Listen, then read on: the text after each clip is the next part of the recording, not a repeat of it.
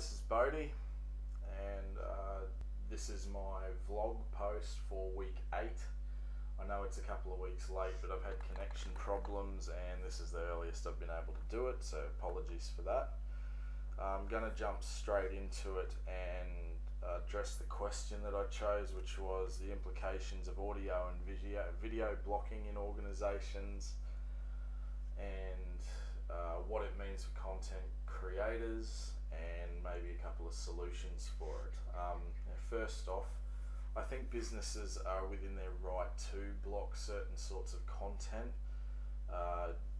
There's always going to be users that misappropriate content, certain sorts of media. It's nice to think that everyone will get on YouTube and watch videos on how to use computer programs more effectively. Sadly, some of us are just going to want to watch cat videos.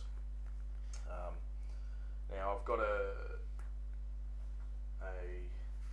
list here of blacklisted programs and apps from May this year that was done by a company. It was a survey done by a company in Australia. I'll post it in the blog down below, and these were the top programs and apps that were blacklisted by companies: Angry Birds, Dropbox, Facebook, YouTube, Google Play and Skype. There's a fair bit of multimedia in there, as we can see. However, what was the main whitelisted program? Do we know?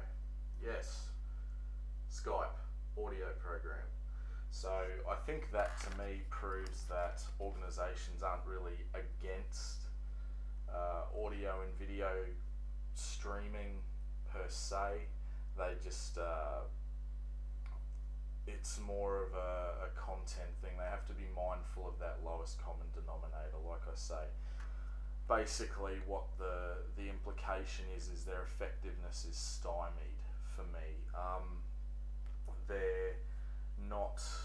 If they're not using streaming media, there's a very good chance, given its popularity today, that they're not going to be on the cutting edge.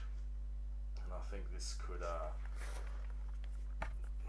it affects their standing in the marketplace. Someone else is going to be into streaming media, they're going to be utilizing it themselves, and people are going to get left behind. So basically in order to keep up, we need to at least find a workaround, which leads me into solutions. It should also be stated that at the same time as their effectiveness is stymied, I don't think that I don't think anyone's business model hinges on whether or not YouTube's on their blacklist. I don't think it's quite at that level yet. So anyway, solutions. 2 solutions I came up with. Translation is what I'm terming it.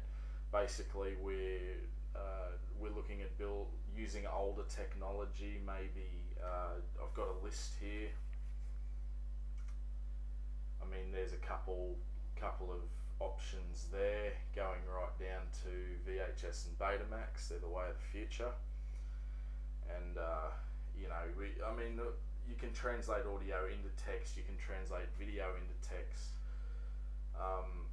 and these might be able to be shunted off by request, perhaps even to different organizations. Basically what solid state media and text would do is allow organizations to sort of scrutinize their data stream a bit more, rather than just, like I say, having the smorgasbord of data that is streaming media. It's putting a bit of control back in the organization's hand. The second solution is what I'm terming networking.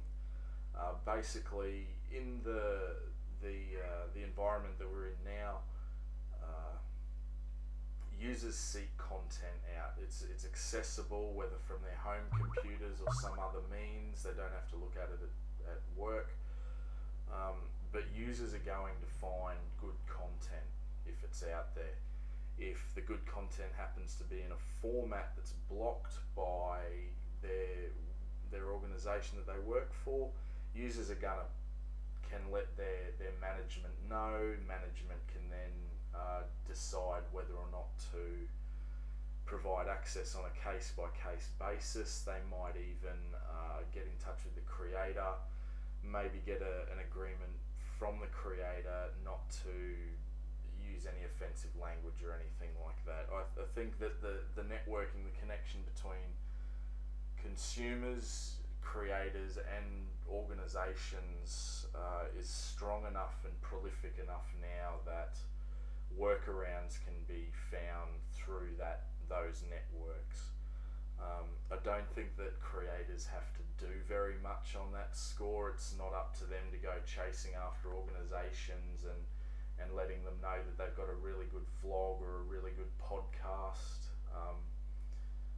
that the organisation needs. I think that if the creator creates good enough content, users will find that anyway, and we'll go from there.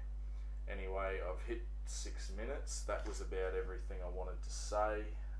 First edit of this was 15 minutes, so that was pretty much the skinny version. Sorry for the lateness, sorry for the terrible quality. Thanks for listening, and I will probably post up another one of these next week. Thanks for listening. Bye.